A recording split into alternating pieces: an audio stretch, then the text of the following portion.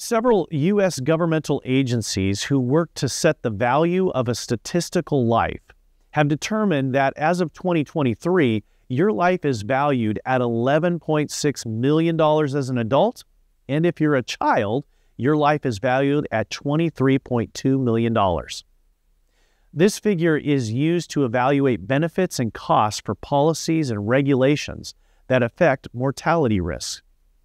While the factors used in arriving at this number may be complex, the scriptures are clear and simply stated in the fifth commandment: you shall not murder. God sets high value on each and every life. In his commandment, he decrees that we are to honor life, so that neither murder, nor revenge, nor hatred, nor neglect, nor selfish advantage would harm another person's life. See Proverbs 24 or Ephesians 4 for reference.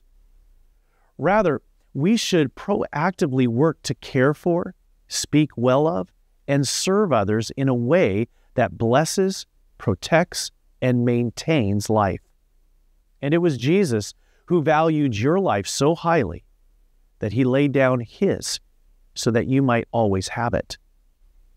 Honoring and valuing life with the highest esteem is what it means to follow Jesus, to be transformed by his life, and staying committed to his mission.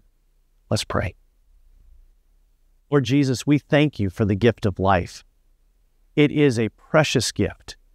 Help us to honor life in the way that we speak, in the way that we act, in the ways that we think about this gift that you have given to us.